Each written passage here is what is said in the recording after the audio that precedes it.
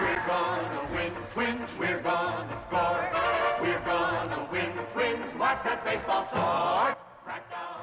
Oh, it's coming. A live look at the Minneapolis skyline this morning. The Twins will return to Target Field on Thursday for their home opener against the Astros. Before that, they are battling it out tonight in Miami against the Marlins. While there have been a lot of moving pieces for the Twins over the last few years, there is one constant for the team off the field. That is the voice of your Minnesota Twins, Dick Bremer. He's been doing the play-by-play for 40 years now, and he joins us now live from Miami this morning. Congrats on the milestone, Dick, and good morning to you.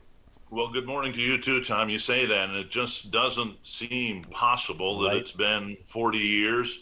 The time has gone by so quickly. I can still remember my first Twins opener back in 1983, and Brad Havens gave up 6 runs in the top of the first inning. The game was over with before the Twins even got in the dugout. They lost 11-3, but I remember thinking, man, that was fun. I hope I can do this for a while, and now we're getting close to 5,000 telecasts, so I guess my wish came true. Hashtag blessed is what that is. After 40 years of calling baseball, does the excitement that swirls at the beginning of the season, does it ever get old? It really doesn't, and in fact, it probably waxes rather than wanes. I find myself even more eager now for a season opener, the start of a season, than I did years ago. Part of that, I think, is because I really believe this Twins team is going to be a good team this year, and so I was itching to go well before the spring training started down in Fort Myers, and now here we are off to a good start at 3-0. No question about that. And besides the World Series championships, you look back at 87-91. What's one of your favorite moments calling the games for the Twins? Does something kind of resonate in your memory bank?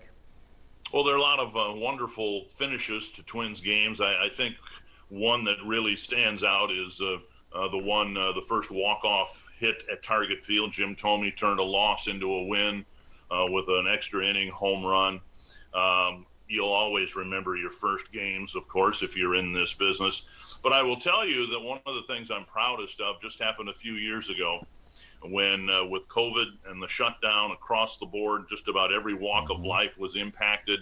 We were watching old baseball games night after night, old hockey games, whatever, and that my industry was able to get those games out on television in 2020, only 60 games in the schedule, but everybody had to adjust. The producers had to adjust, the directors, the announcers, the players.